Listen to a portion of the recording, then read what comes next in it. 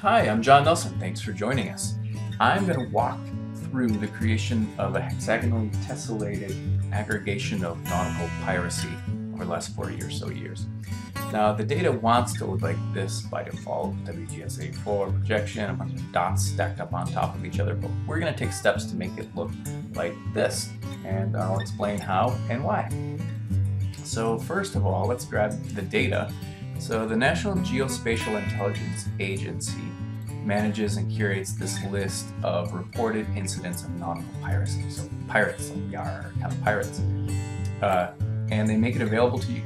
Filter it, search it, but you can also download the bulk of the features as a geographic file. And there's 8,000 of them, and that's what I've just done. So let me find it in my file system, and then we're gonna fire up ArcGIS Pro and drag the data into the map.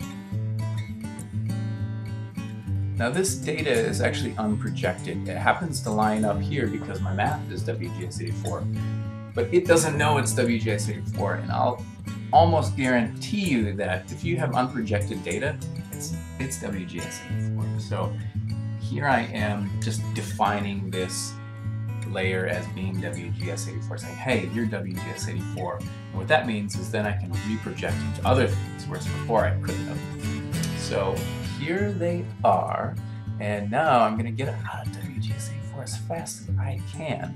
And of course, I'm going to choose the Equal Earth projection, an amazing new projection that is equal area, covers the whole world.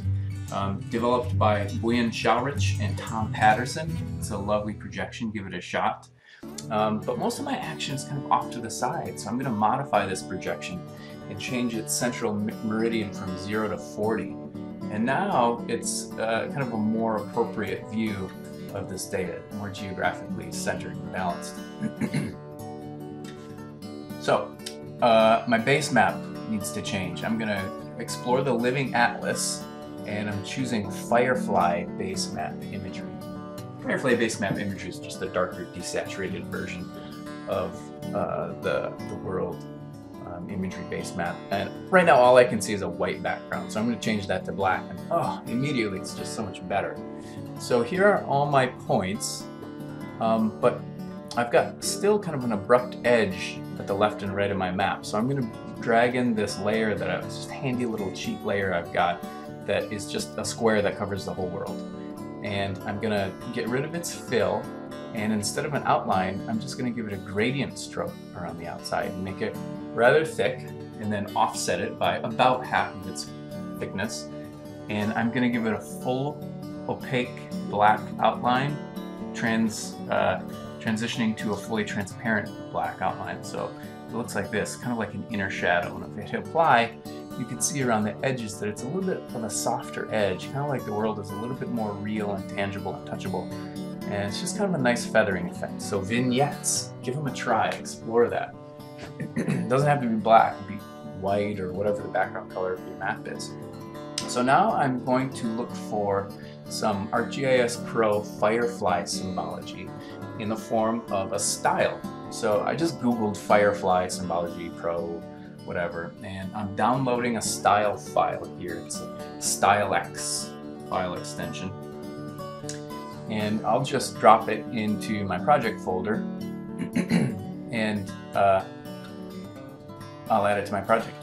So here is the Firefly StyleX, and in ArcGIS Pro, after I'm done managing my file, ArcGIS Pro, so catalog. There's a category for styles right here.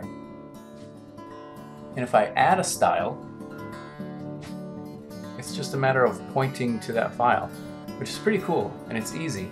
And it gives you this gallery of symbols that have already been predefined for you, so you can have consistent maps across your organization, or just for yourself if you use the same style over and over again. And I use Firefly over and over again, I have to admit. So instead of these just kind of pale purple dots, let's open up the gallery, and now we have Firefly. So Firefly are these cool little glowing dudes, and they have this kind of radial degradation so that they kind of have a fuzzy glow effect. And if I zoom in, I can see, boy, there's all kinds of rich data. But when I zoom out to the world extent, this data has a problem because there's so much stacking that happens in tight, frequently pirated geographic locations that I really don't have a sense for overall where stuff is happening more.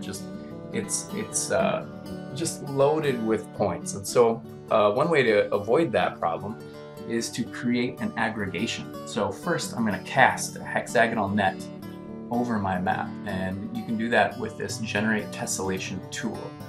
And I'm going to save it to my project folder, of course, and I'll just name it something that makes sense to me. And instead of a hexagon, I'm going to choose a transverse hexagon. So that's a new feature. Transverse hexagon is just the pointy sides up and down, also known as the cool way. So there's regular hexagons, which kind of point sideways, and then transverse hexagons, which point up and down. Way cool. I'm giving it a size of 50k square kilometers and running it. And I've given it the same projection as my base map, which is equal area. So if you're going to aggregate into areas, they really should be based on an equal area projection. Otherwise, it's geographic heresy. So now I've got all these hexagons falling off the side of my map. And I'm going to say, hey, hexagons, select everything that's not touching my base map there. And then I'm just going to delete those. Just a quick way of getting rid of the excess hexagons. Excess hex. I'll save my edits, close this. Now I've kind of cast this hexagonal net over the whole world. Well, now what? Well, there's this amazing thing called join by location. And what it does is smash two layers into each other based on a geographic property. In this case, I'm going to choose intersection. I'm going to say, hey hexagons, add up all the incidents of piracy that happen within each cell. And that way we kind of breathe some knowledge of piracy incidents into the hexagons themselves, instead of just being raw hexagons that don't know anything. Now there are hexagons that know how much activity has happened within each cell, which is actually pretty cool. So let's see if it worked. I'm going to open the attribute table, and there's a field in there called joined count. Now these are all 0, but there's a bunch down there with a lot of joins, and that just tells me that yeah, it worked. They added up into it. And let's open our symbology and just do a quick graduated color scheme on this, just to see, oh yeah, okay, cool. Yellow's where no piracy happened, and then it goes right up to red where there's lots of piracy. That's great. But I want to try a graduated symbol map instead of just a color fill, so that I can kind of see back into my base map. The human visual system is better at ascribing more to actual scaled symbols than it is for interpreting a range of hues. And so in this example, I'm just going to make my mesh a little bit cooler looking, kind of a semi-transparent cyan color. And now for my default symbol, instead of just Pac-Man like yellow blob, I'm going to make it a glowing firefly symbol. And now you can see, oh cool, this is working. But do you see all those points all over the world? That's because it's saying anything with 0 is going to get the smallest point. But I'm going to hide those. So I'm going to create a definition query and say, just go ahead and show only the ones that have more than 0 incidents of piracy. And now all of a sudden we've got a much clearer picture. We've cleaned up all those areas of non-piracy, which for this map we don't really care about, right? We only care about where piracy did happen. And so now that we've got this graduated symbol map of piracy, so less piracy is smaller, more piracy is larger. I'm going to kind of play with that scale range. Now something I like to do with firefly symbols is stack up 2 different colors of the symbols, and that way you get this nice kind of glowing hue effect where if you look at a flame, you know, it kind of goes from yellow to the inside, kind of out to a warmer, darker amber color on the outside. And so I'm just going to get like a smaller white hot center, and then for my outer layer I'm going to give it kind of a darker heat glow, and it it just looks cool. Right? It's the same layer. I just duplicated it.